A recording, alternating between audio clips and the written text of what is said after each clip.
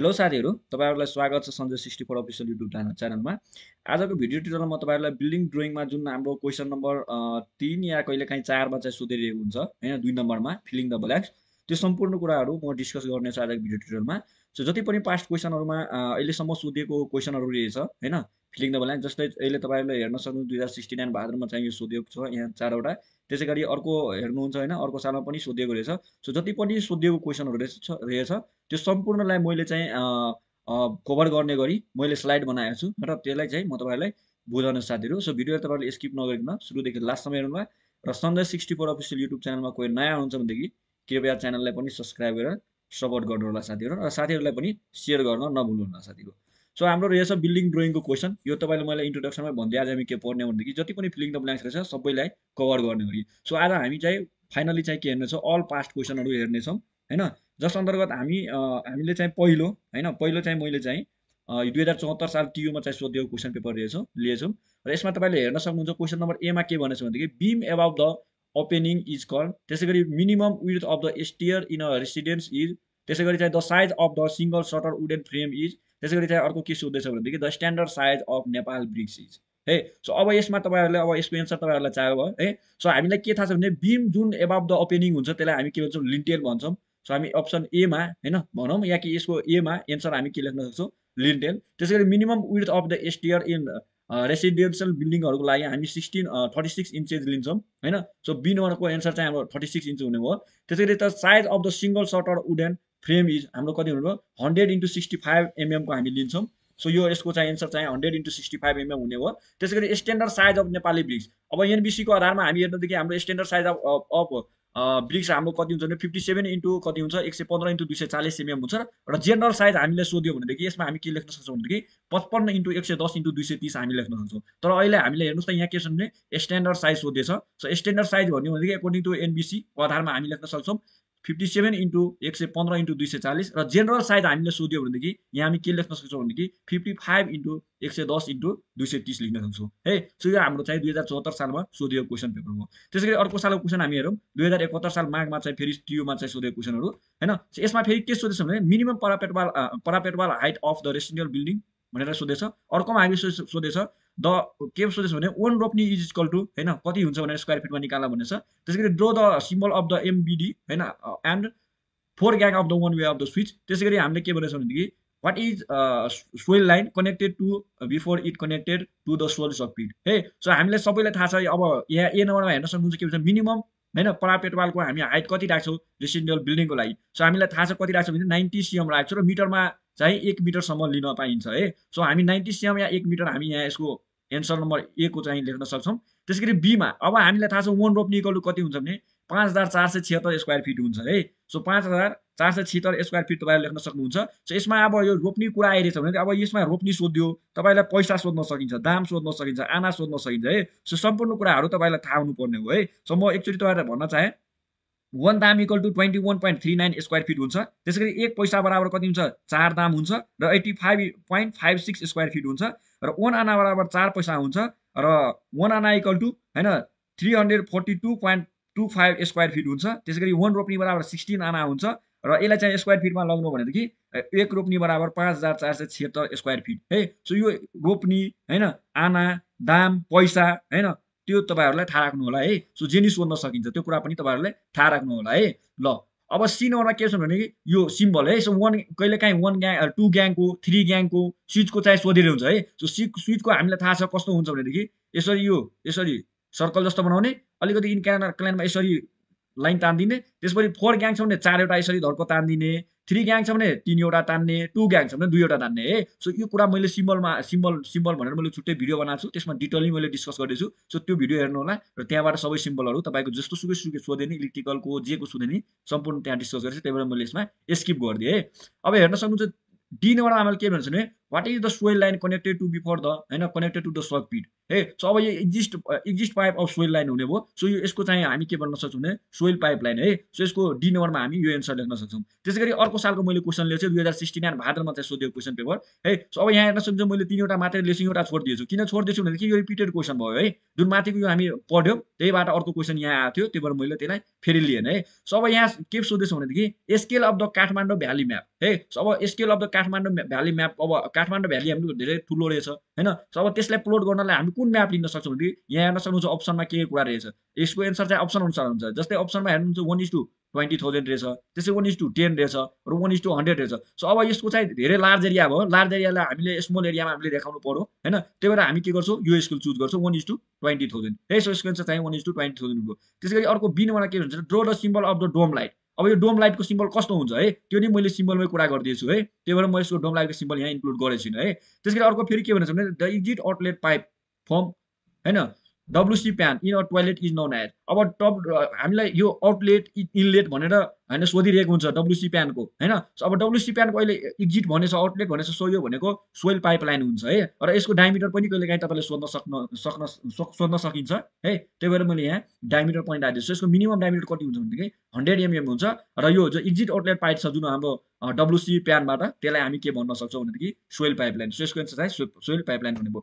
त्यसै गरी मैले चाहिँ फेरि अर्को सालको क्वेसन लिएको छु। यहाँ हेर्न सक्नुहुन्छ के भनेछ भनेदेखि एनरमा the name of drawing Sen to the construction purpose at a site is dot drawing. अब यसको एन्सर अब एक्ज्याक्ट त यही हुन्छ भन्ने भन्न सकिँदैन, किनभने अब साइडमा कन्स्ट्रक्सन साइडमा हामी पर्पजमा हेर्नेदेखि आर्किटेक्चर ड्रोइङ पनि हामी युज गरिरहेको हुन्छ, स्ट्रक्चरल ड्रोइङ पनि युज गरिरहेको हुन्छ। अब आर्किटेक्चर दिने कि होइन आर्किटेक्चर दिने कि स्ट्रक्चरल ड्रोइङ दिने, त्यो अब यसमा मलाई अलिकति कन्फ्युजन भयो है। त्यही भएर मैले कन्स्ट्रक्सन ड्रोइङ राखिदिएँ। किन कन्स्ट्रक्सन ड्रोइङ मैले राखिदिएँ भनेदेखि अब हेर्नुहोस् कन्स्ट्रक्सन ड्रोइङमा के हुन्छ भने आर्किटेक्चरल ड्रोइङ र स्ट्रक्चरल ड्रोइङ दुइटै चाहिँ इन्क्लुड भएर कन्स्ट्रक्सन ड्रोइङमा आउँछ है। सो मलाई चाहिँ बेस्ट चाहिँ त्यही लाग्यो कन्स्ट्रक्सन ड्रोइङ। त्यही भएर मैले यसको एन्सर चाहिँ कन्स्ट्रक्सन ड्रोइङ राखेँ। अब तपाईँलाई आर्किटेक्चर राख्न मन छ भने आर्किटेक्चर राख्नु, त्यही अनुसार तपाईँहरूलाई मिलाएर राख्नु होला है।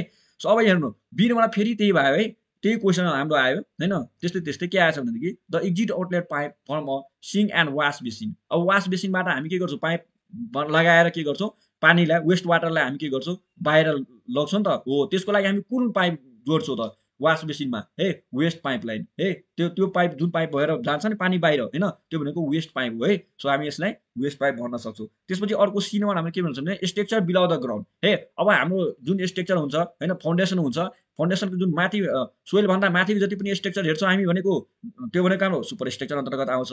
सोइलको होइन स्ट्रक्चरको जति माटो मुनि रहेको छ स्ट्रक्चर होइन फाउन्डेसन भनौँ है, त्यो सबै भनेको सुपर स्ट्रक्चर हो। जस्तै तपाईँले एउटा बिल्डिङलाई अब्जर्भ गर्नु होला, बिल्डिङलाई जुन तपाईँले देखिराख्नु भएको छ नि माथिको जतिको पार्ट त्यो सबै सुपर स्ट्रक्चर भयो, र माटो मुनिको जति पार्ट हो त्यो भनेको सबै सब स्ट्रक्चर हो है। सो यसमा बिलो द स्ट्रक्चर भनिन्छ ग्राउन्डको। सो यसलाई हामी सब स्ट्रक्चर यसमा लगाउन सक्छौँ है, भन्न सक्छौँ। सो यसको एन्सर चाहिँ सब स्ट्रक्चर हुने भयो।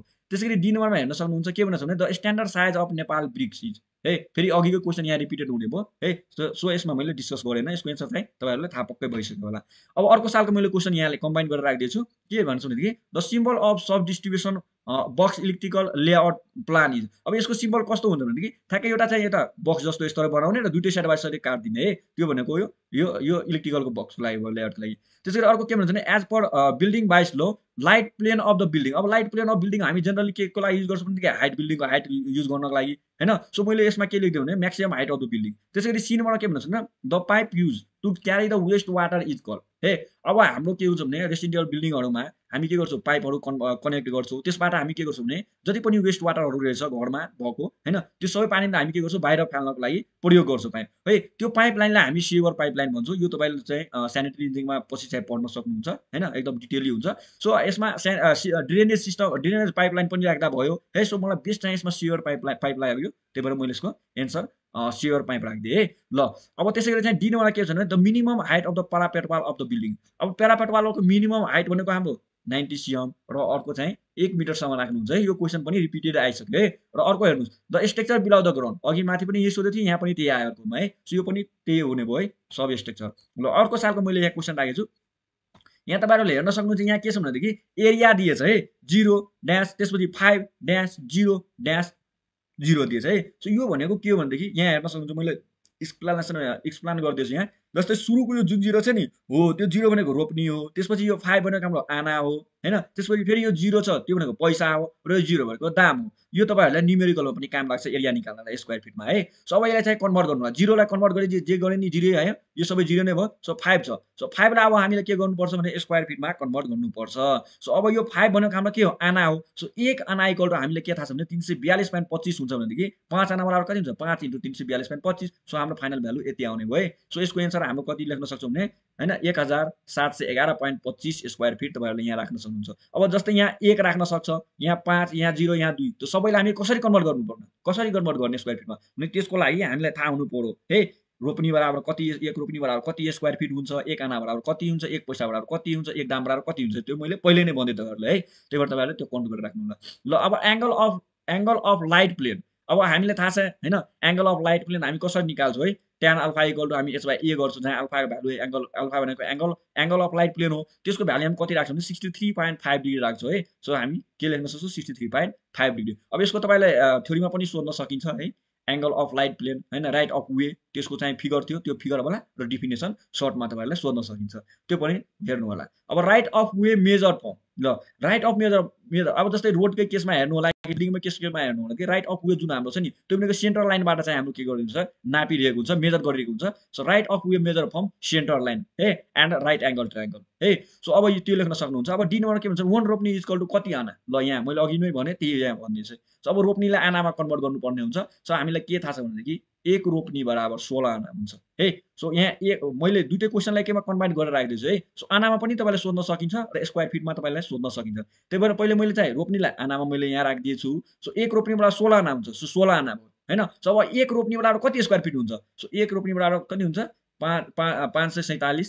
हैन 5476 स्क्वायर फिट हुन्छ है सो तपाईहरुले यहाँ राख्न सक्नुहुन्छ यो दुईटा क्वेशन हुने भयो एकै ठाउँमा मैले राखिदिएछु है सो अब हेर्नुस् municipality drawing generally made on scale अब जेनरली हाम्रो म्युनिसिपलिटी ड्रइङ चाहिँ 1:50 को लागि गरिन्छ हैन 1:50 लिन्छ र त्यो भन्दा चाहिँ यदि तपाईको चाहिँ यदि चाहिँ सेक्सनहरु देखाउनु पर्यो भनेदेखि A1:50 भन्दा चाहिँ या 1:100 को पनि कति बेला लिएको हुन्छ तर त्यो भन्दा सानो चाहिँ लिन भनिरहेको हुँदैन है त्यो भन्दा सानो लिन मिल्दैन नलिन भनिरहेको हुन्छ सो जेनरली म्युनिसिपलिटी ड्रइङहरुमा हेर्दाखेरि 1:50 नै हुन्छ है सो यसमा बेस्ट एन्सर मलाई 1:50 लाग्यो हैन त्यसले 1:50 राखिदिए है सो 1:50 तपाईहरु यसमा राख्न सक्नुहुन्छ त्यसैगरी अर्को चाहिँ यहाँ के राखेको छ भने F नम्बरमा generally the size of the BRICS ल अब अघि चाहिँ स्ट्यान्डर्ड साइज भनेको थियो यहाँ जेनरल साइज भनेको छ सो जेनरल साइज भन्न साथ मैले अघि नै भन्दै थियो 55 * 110 * 230 राख्न सक्नुहुन्छ सो यहाँ त्यही राखे अब यहाँ स्ट्यान्डर्ड साइज सोधिन्थ्यो भनेदेखि एनबीसी को आधारमा जुन अघि हामी डिस्कस गर्यो त्यो तपाईहरुले 57 * 115 * 240 mm राख्न सक्नुहुन्छ ल अब जी नम्बरमा हेर्न सक्नुहुन्छ के भनेको छ भने as per NBC the minimum seal height in the building shall be